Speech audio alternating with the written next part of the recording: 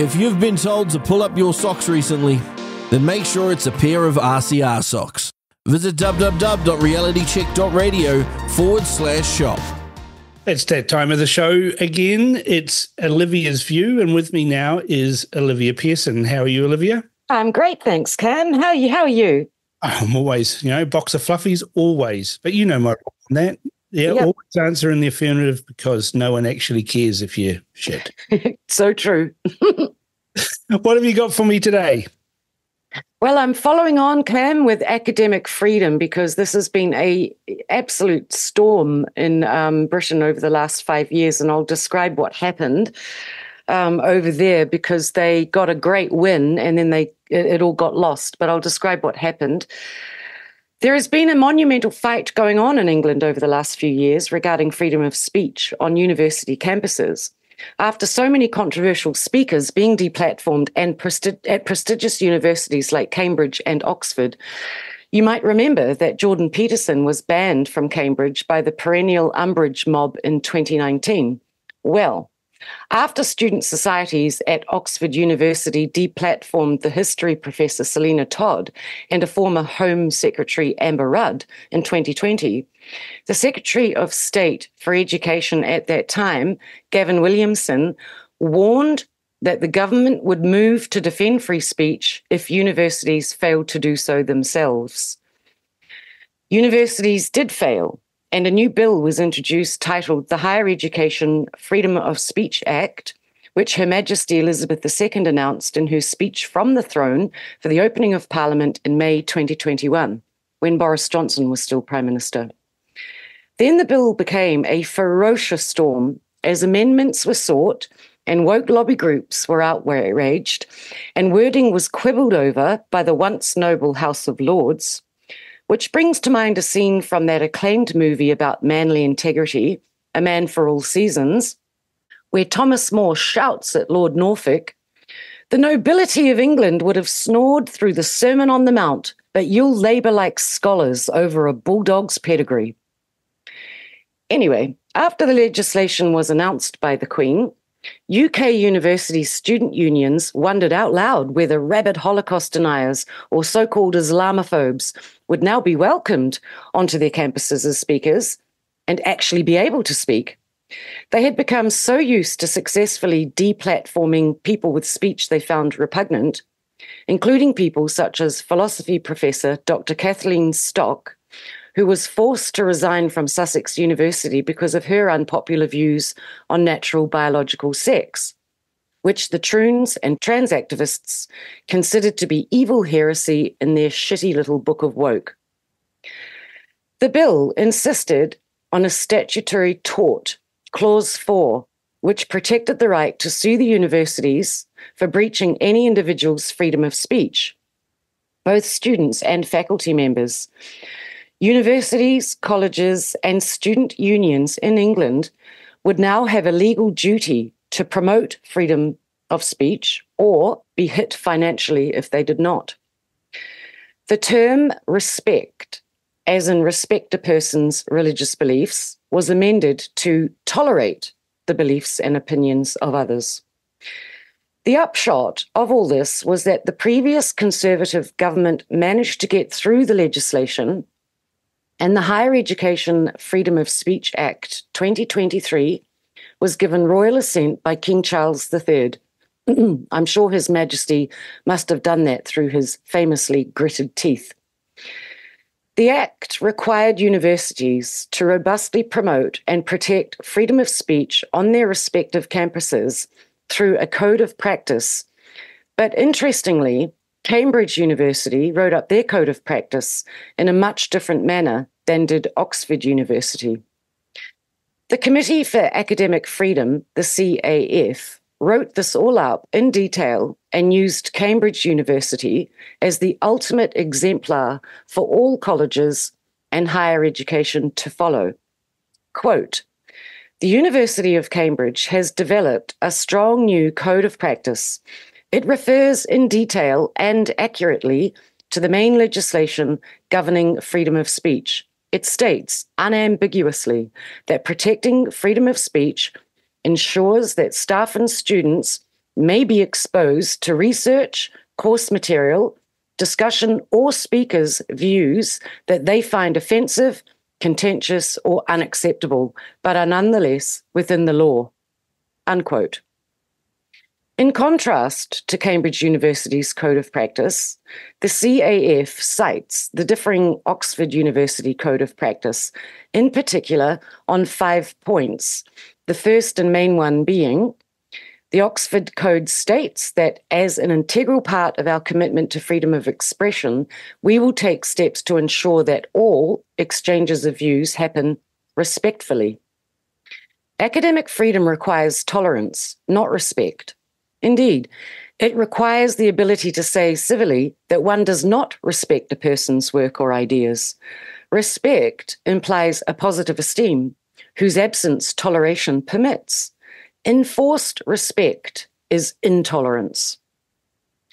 The CAF believes that the University of Oxford's Code of Practice on freedom of speech is an instructive example for other universities of what not to do. So the great University of Cambridge came out as a true bastion of freedom of speech, welcoming this legislation to promote freedom of expression on campuses in England, and about high time too. But, alas, as soon as Keir Starmer became Prime Minister, this important act was all made moot. The legislation, even though it received royal assent, due to roll out fully on August the 1st of this year, was swiftly shelved by the new Labour government. I repeat, the entire act has been completely abandoned, even though it became law. In fact, the new Education Secretary, Bridget Phillipson, said she will now consider repealing it.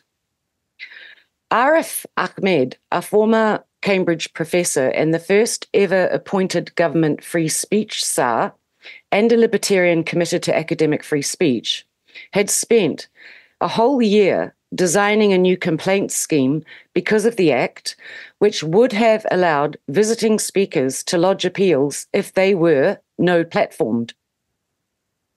Cambridge University's new Code of Conduct will ensure visiting speakers are allowed to express controversial or unpopular views within the law, and that protest must not shut down debate.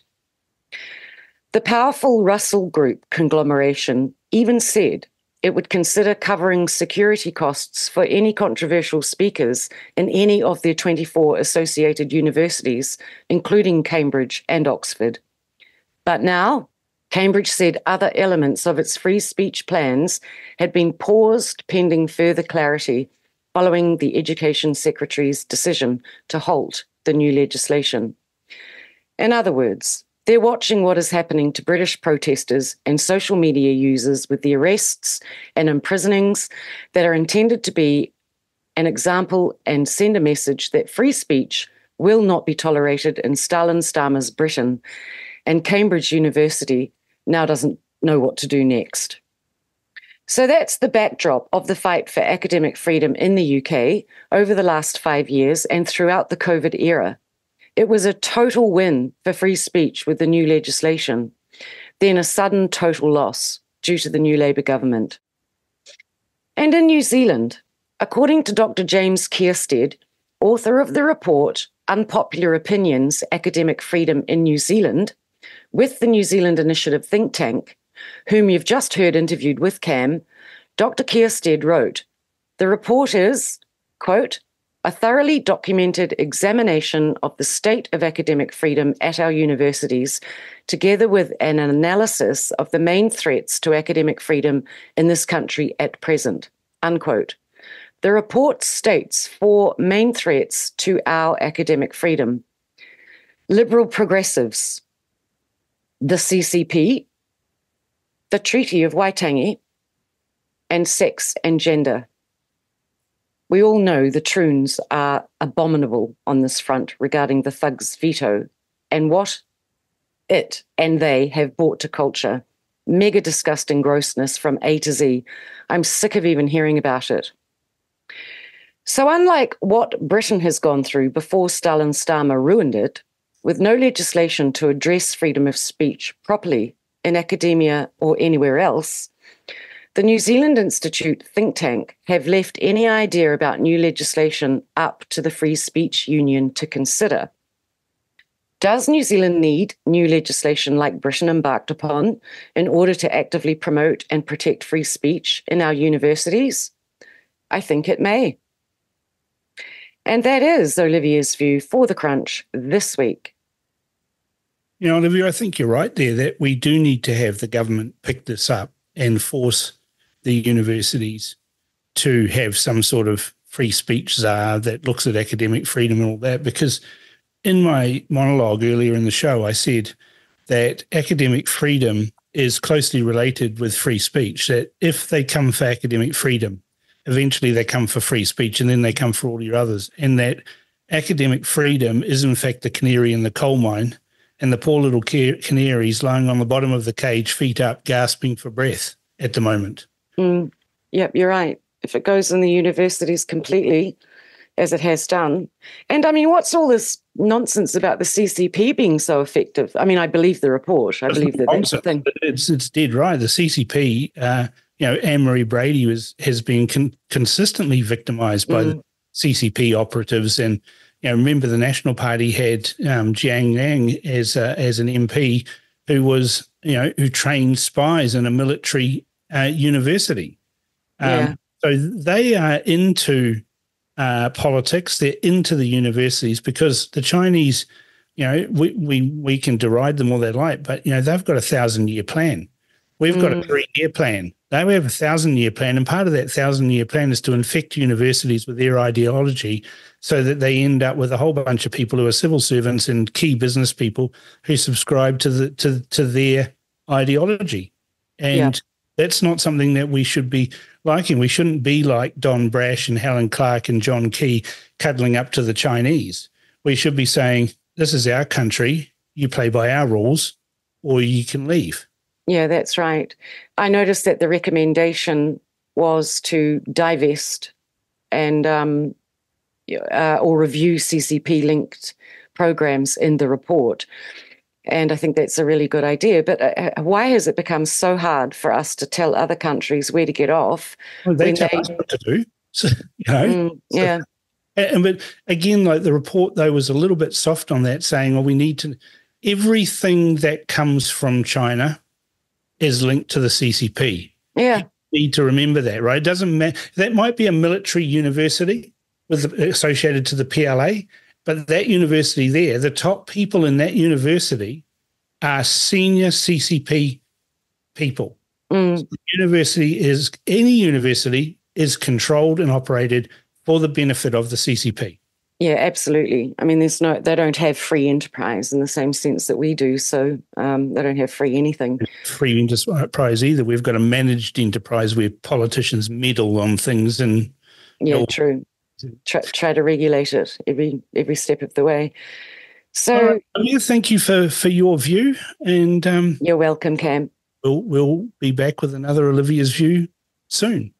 Okay, great. Thanks. See ya. Thanks for tuning in to RCR Reality Check Radio. Do you like what you're listening to or dislike what you're listening to? Either way, we want to hear from you. Get in touch with us now. You can text us with your message to 2057. That's 2057. Or email us at inbox@realitycheck.radio. We'd love to hear from you, so connect with us today.